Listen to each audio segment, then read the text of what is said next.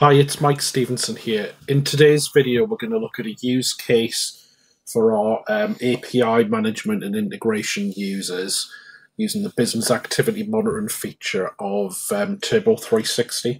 So the use case that I'm looking at here is in Turbo 360, I'm in the business activity monitoring module, and basically I've built a scenario where I've got an API that gets called by a third party in my IT department, and it's this help desk ticket submission scenario.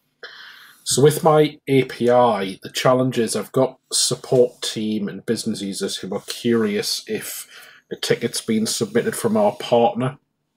So here we can basically use Turbo 360 present a user-friendly way to let people who aren't IT experts, who aren't Azure experts, see what's going on. So if you imagine I've got my API calls come into API management, we've got login going to App Insights, and there's a gold mine of data in those logs. But the problem is I can't democratize that log data to let the less experienced support operator or the business user do anything useful. So what we're going to look at in this video is when we transition from the support operator to the developer, how do you kind of go from Turbo 360 to the Azure portal? So we've put a pattern in place that makes that really simple. So if you imagine here, I've got a bunch of tickets that have been going through the system, and I want to maybe in this case, I'm going to search for one. So we'll look for ticket. So we'll look for this ticket number. So we do a quick search and we get a result back, so I can query based on different things I'm exposing in the grid.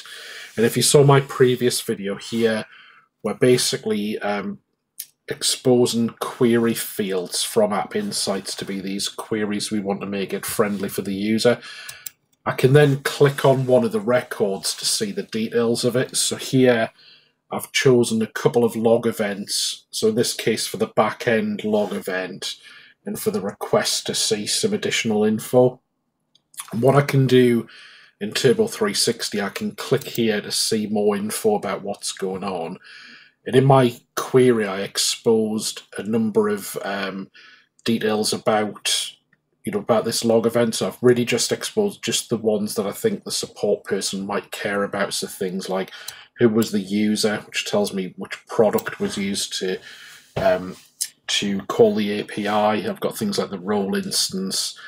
The one we've added down the bottom here is we've got the Azure portal URL. So what I've done in my KQL query is I've actually crafted a URL that I can expose in Turbo 360 here.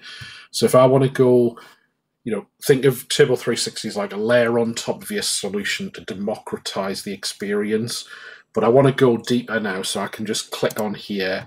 This will pop open the Azure portal and it jumps straight into the query in App Insights. So I can see I've got my backend, my request, and all that. So I can go starting to dig around a little bit deeper if I need to.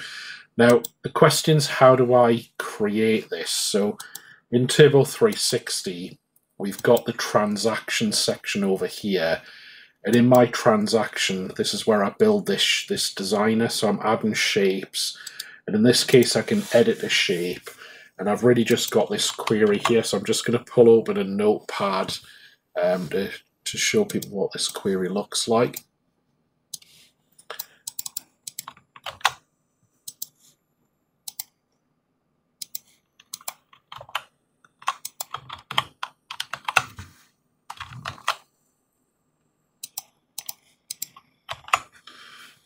So what we've got in the query, at the top, we've just got a few input fields. So I'm going to share these queries in our documentation to make it easy for everybody. And I'm going to share input ID, resource group, subscription. So if you use the same query, you should just be able to change the values, and the rest of it would be pretty usable. So here I've got a template for the URL that we need for App Insights. I'm going to have some lookup values here. And then I'm going to use the replace strings function, and I'm basically going to inject in subscription resource group in the App Insights name.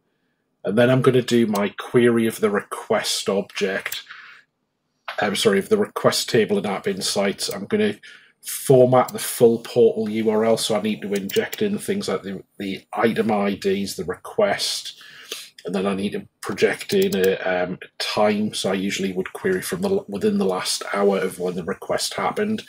And then we basically project out the fields that we need to display in the query. And then in Turbo 360, I basically just use this query in my shape when I'm putting it in the designer. So I've said it's executing at App Insights. Here's my query. I can map some fields down here. So I've chosen to map things like the duration, the timestamp, and I've used the success field to map the color.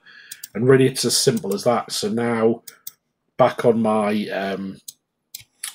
main grid, if I'm searching for anything, so I can see the requests we've run recently, I can click on one to look at more details. I can see the back end here if I want to have a look at what was logged on the back end event. I can see the front end event here, the request, and then again I've got my click through to the Azure portal. And really what we're doing is just that little bit of effort. 10 minutes it took me to set this demo up. I've now taken all that log data and I've made it much easier for people outside the development team to be able to use it, help support my solution. I can also do other things like in dashboards. I can create some views from these queries about what's going on. So things like how many tickets have been submitted, or I can do some summarized queries if I need to. And hopefully Turbo 360 is just taking you to the next level, making those queries more usable and getting more value from your log data.